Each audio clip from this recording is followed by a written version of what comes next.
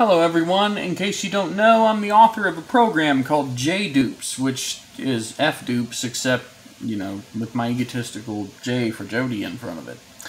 Anyway, I'm testing out a program called fclones, which touts itself as being way better than jdupes and fdupes and rdfind and all the other duplicate scanners because it's massively multi-threaded, multi-threaded. It makes it so much faster. It uses fast hash algorithm and like 32 threads, and it's super duper fast, and it beats jdupes by like 4 times, even though it doesn't do a byte for byte check at the end, and they didn't run jdupes with the option that skips the byte for byte check at the end, and so on and so forth. So I thought I'd run my own benchmark because I wrote a thing on my website. I wrote some comments where this author's bragging all over the place about how much better this program is.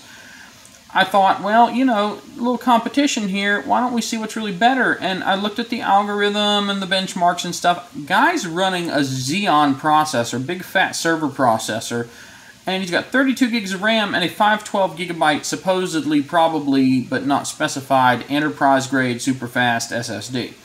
So my bet was that 32 threads of a synchronous input-output to a spinning rust hard drive, like the vast majority of people who'd want to dedupe stuff have, is going to result in horror.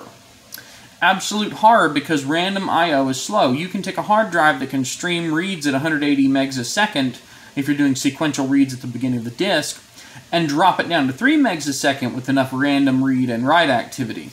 So it's mirrored and you can't see it, but look at Task Manager here. If you can see it at all, just look. Look at the number. Oh god, it's mirrored. It's terrible. You can't really see it. The bottom line is that this fclones program, I'm running a scan on a data set that's a mix of video files and image files, 122 gigs. And on the SSD, I have a super duper fast SSD, a Samsung Evo 970 or something. And it took 1 minute and 10 seconds. And then I have a 1 terabyte 5400 RPM hard drive hooked to a USB 3 enclosure cable. And that, it's been running for over 3 hours, and it's about halfway done. 5.8, 6.2 megs a second. It's bouncing between 5 and 12 megs a second, but most of it's been floating around 6. So the problem is, see, jdupes reads sequentially, and this program is multi-threaded. Ooh-ah. Problem is, when you're dealing with disks, solid-state drives, really fast ones, yeah, sure, the multi-threaded thing, they can probably saturate the buses, and your limits start becoming how fat your bus is, how big your processor caches are, that kind of stuff. It can really tax the system to the max. The problem is, this is a hard drive. Most people who have data and want to dedupe have hard drives, not SSDs. Now, yes, some people do have SSDs. Yes, I understand SSDs may be a use case. Yes, it might be faster to use this program, fclones, over jdupes if you have an SSD that's really fast and a processor that's really fast. Here's the problem. It's super slow on a hard drive. 6 megs a second on a 108 megasecond hard drive. It took 25 minutes to copy 122 gigs of data to this drive. I think it was. Was that right? I can't remember.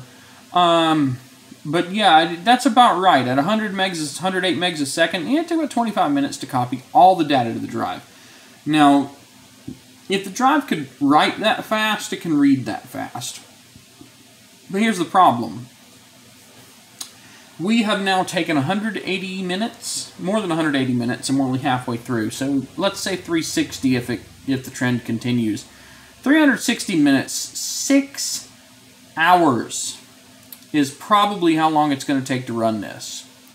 If jdupes can read all the files sequentially instead of in parallel, worst case scenario, since I know for a fact there's 3 copies of everything at least, 1, 2, 1, 3, 2, 3, yeah, you're probably looking at having, you're looking at about double the time, because it's going to have to read, not even double, But let's say it was double. Let's say it was double the 25 minutes. That's 50 minutes. 50 minutes versus 360. Less than an hour versus 6 hours. fclones takes 6 hours. jdupes takes 50 minutes.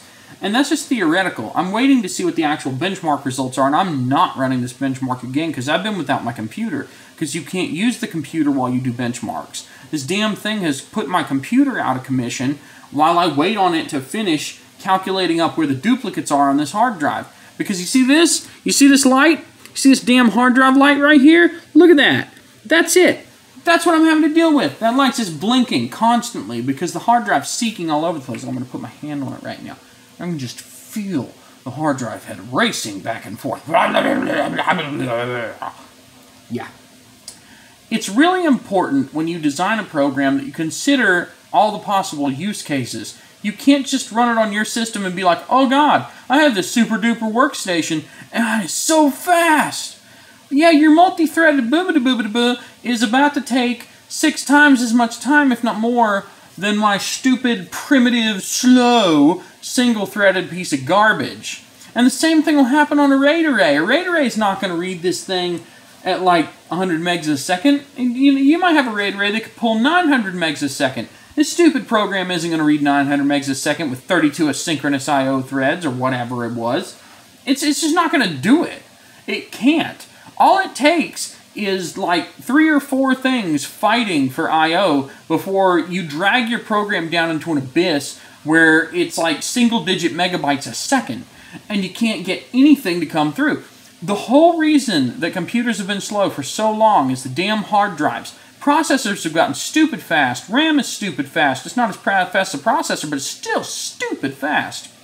But then you have this crap where a bunch of stuff fights over the hard drive, and it's a classic mechanical hard drive, because if you want capacity, you ain't getting a 14 terabyte solid state drive for $250, but you can go get a hard drive at Best Buy for that. Yeah. It's really depressing because this guy's running around the internet saying fclones is better because it's multi-threaded and written in Rust and all this crap. But I'm sitting here watching it. Oh my God, it's the first time I've seen it hit 20 megs a second since it started doing this. And it was hitting the solid state at 2,500 megs a second. But it's back down to single digits again. It must have compared movie files. That's all I can think of, because the movie files are huge sequential files. So, it's just, you have to take the use cases into account. You can't just assume that what you have in front of you is good enough. You know, people who have real storage servers, real storage solutions, a NAS or whatever, they're not using solid-state drives. They're using big, fat hard drives they shucked out of a Western Digital Easy Store. Or they're using some gigantic, like, Seagate Iron Wolves they paid way too much money for the fast failure crap and high-end blah, blah, blah. So,